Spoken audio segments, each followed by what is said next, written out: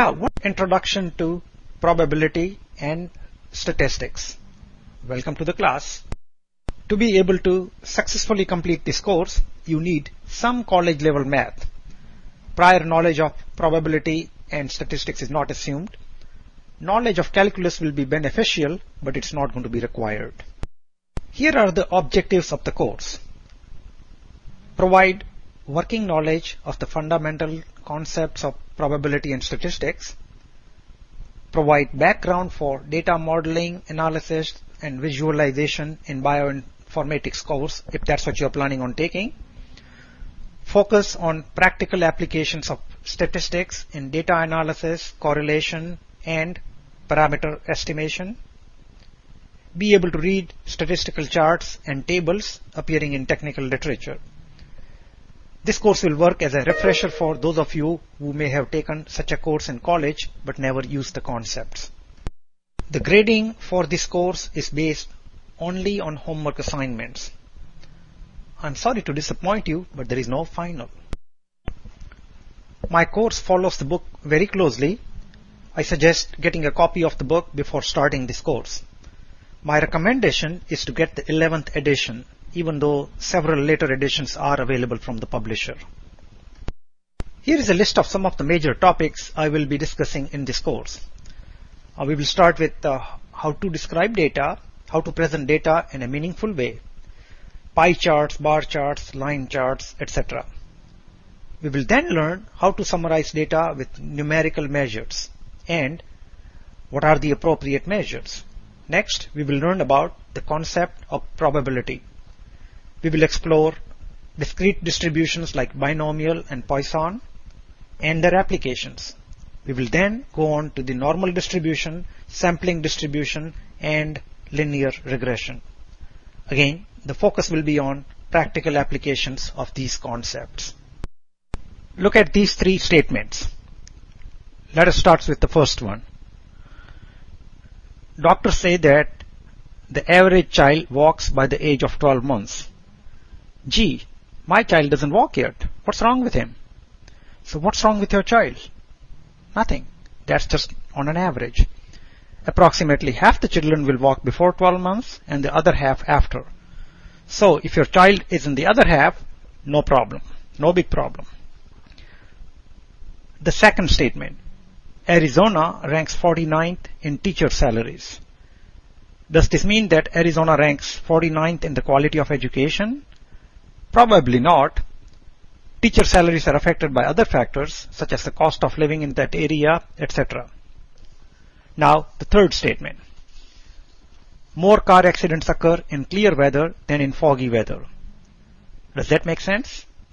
Yes, because there are more vehicles on the road in clear weather than in foggy weather. So what's common between these three statements? They are all accurate, but if you're not careful in interpreting them, they could be quite misleading. So, one of the things we will learn in this course is how to be careful in interpreting such statements and hopefully not making such statements ourselves. I am sure you want to know this. The odds of dying. What are the odds of dying from a lightning strike? Here is some information from the Statistical Abstracts of the United States. It says 1 in 4 million. Where did that number come from? Well, there were 63 deaths due to lightning strike in 1998. The population of the US in 1998 was approximately 270 million. So, if you divide 270 million by 63, it gives you that number, 4,289,651. If you further divide that number by the life expectancy, you get the lifetime odds, 1 in 55,928. The website listed here contains lots of other statistical information that you might find useful. Let us talk about polling. The question.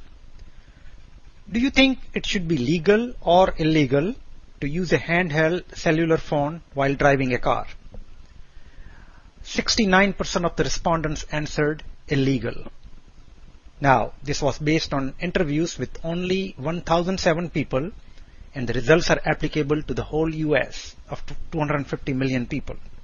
So, do you believe that by polling approximately 1,000 people, you can gauge the opinion of 250 million people?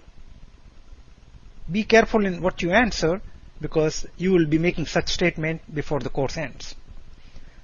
I suggest you read this very interesting story about the first Gallup poll. Next, let's judge how good our intuition is regarding probability. So, you are on a game show. You are shown 3 closed doors. Behind 2 of the doors, there is a goat. Behind the 3rd door, there is a car. And of course, you want to win the car. You are now asked to pick a door. Let us say you picked the 3rd door. What is the probability of you winning a car? 1/3, agreed? So, if you play 100 games, you will win approximately 33 cars. The host now opens one other door, say the first door, and shows you a goat behind it. So now, a car is behind one of the 2 closed doors. The host then asks you if you want to switch to the middle door, the door that you had not picked. So, what would you do now? There are 2 choices. A, nothing. The probabilities didn't change, so I don't have to do anything. B, switch to the middle door. So I don't know what your answer was, but B is the correct answer. Switch to the other door. Switch to the other closed door. Remember, earlier you agreed that if you pick a door at random, you will win approximately 1/3 of the time. So, if you did not switch, you would win approximately 33 cars in 100 games. Now, what happens to the 67 cars that you did not win? Well, they were behind the other door. So, if you switched every time, you will win 67 times and lose 33 times. If you are still not convinced, please read this article. Okay, next, you are having a party. You want to invite just enough people such that there is a 50% chance of 2 people having the same birthday. What is the minimum number of people that you should invite? 365, 183, 23? The correct answer is 23. So C is the correct answer. Does the number seem too low? That's why it is called the birthday paradox. Well, you will calculate that number in homework assignment number 3. Lies, damn lies, and statistics is part of a phrase attributed to Benjamin Disraeli and popularized in the US by Mark Twain. According to him, there are 3 kinds of lies: lies, damn lies, and statistics. The statement refers to the persuasive power of numbers, the use of statistics to bolster weak arguments, and the tendency of people to disparage statistics that do not support their positions. You need to make statistics work for you, not lie for you. What is probability and what is statistics?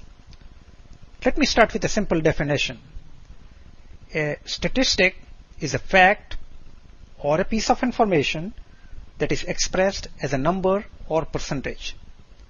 The facts and figures that are collected and examined for information on a given subject are statistics. Probability is the likelihood of something happening or being true. So that's a simple definition. More formally, statistics is a set of methods used to collect and analyze data. Those statistical methods help people identify, study, and solve a variety of problems.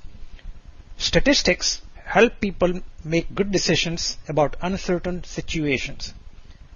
Probability is used to describe events that do not occur with certainty.